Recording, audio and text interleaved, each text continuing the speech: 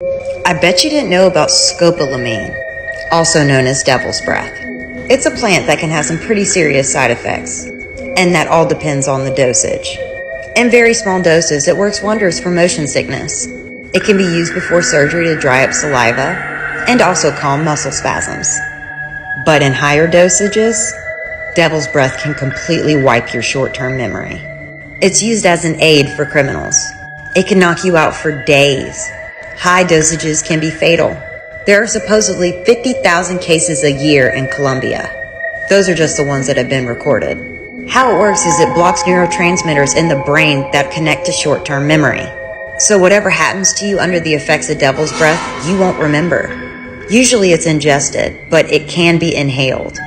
It could be as easy as someone blowing powder into your face. It only stays in the bloodstream for 4 hours, so it's nearly impossible to detect. Once you wake up from your zombified state, there won't be a trace of devil's breath.